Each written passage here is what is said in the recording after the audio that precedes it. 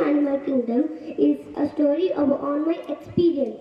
So when I went to zoos and forests, I saw so many animals and learned life lessons from them. And that life lessons and all the animals have written it in my first book, The Lessons from Animal Kingdom. And my second book, The Whispering Mountain, in that I have written about a girl and a speaking mountain. It is a story on the bird's friendship. So then now I will tell you how my interest on writing started. So my school at Bangalore Edify, they told me to write a book in National Young Authors Fair, organized by Books. I jumped onto the opportunity. I wrote 1 hour each day, and my parents took me to so many zoos, forests, and so many other places. Not only that, I like snakes. They are my favorite animals.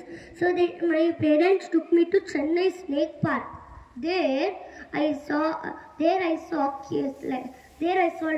king cobra, python, and a snake which can fly from one tree to another. And I saw so many snakes. I got so many other experiences, but the credit goes to my parents, my teachers, and my school. My teachers recognized my talent.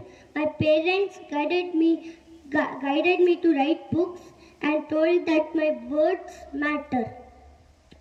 So it is said that a writer now is leader tomorrow.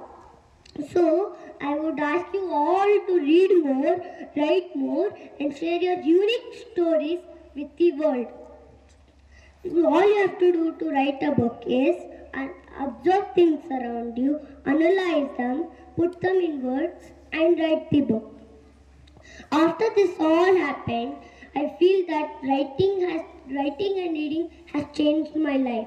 It has made me a creative thinker and a keen observer. Now, after this all, I would urge all the children here and tell them to write more books and read more books. Now I'll tell you one thing which happened yesterday. So yesterday, I did a speech at Ilkal Matta. There, after my speech, I saw other children's performance, and I was impressed to see their performance, and I was so motivated to see their performance. I feel and I want to learn from them. Not only that, along with that, I hope my storybooks motivate you all to read more and write more. My journey has been amazing, but I hope my books motivate you. Thank you.